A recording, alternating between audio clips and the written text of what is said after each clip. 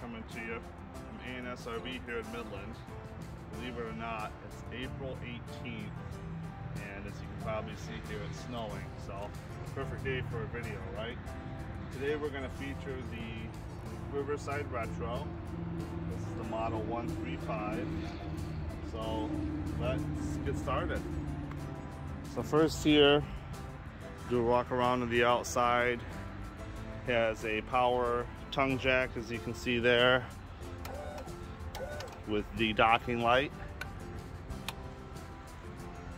Propane tank holder, battery rail there.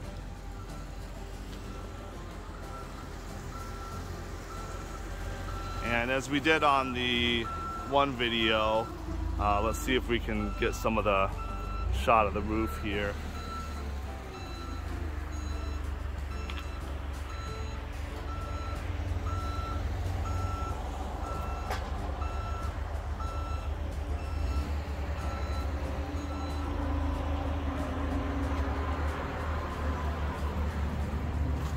So hopefully you saw that.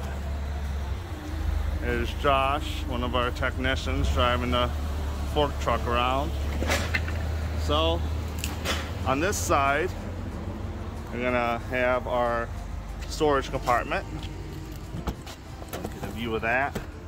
That's where the tank is. And then you can see all the rest of the storage there. This one is the retro floor, so it's the black and white checkered floor. And then you have another option to get into your storage there, so it is pass-through storage. So as we go along the door side, you see it's got the retro rim, big door side, campside window, outdoor speakers with your power awning.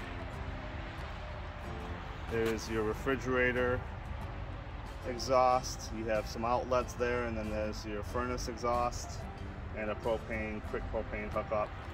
This does have the 4 stabilizers, and very important to have those down on this model. There we have our entry step. There's a good view of the back of the RV there. And then on the off-door side, pretty standard, you have your window, outdoor shower,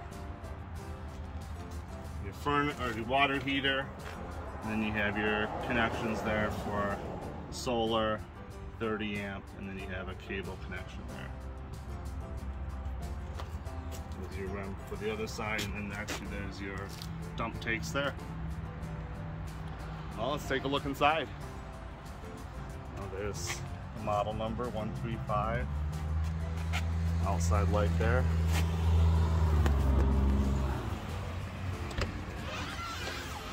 As we head inside, to our right we have our Dometic refrigerator with wood grain panels. There's a shot of the floor as we saw in the pass-through storage. There is your furnace, and we have your dinette here, which can turn to a little bed. Storage above. There's the head unit for your radio. And we have your storage there on top of the bed. This bed is your east-west bed there. There's your comforter. And it has storage compartments here. Well, that lifts up there. And there's your emergency exit window. There's a little snapshot of the unit, which actually I have marked down to $15,995 right now. So very good deal on this cute little unit.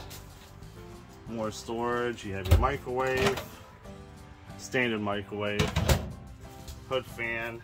You have your 2-burner cooktop, your sink, and then you have some storage underneath there. And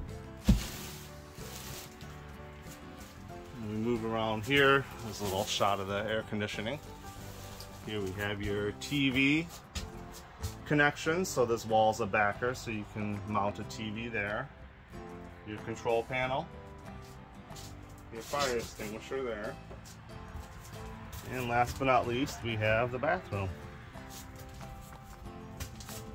So max air fan there. Here you have your shower with the dome light. Picture of that.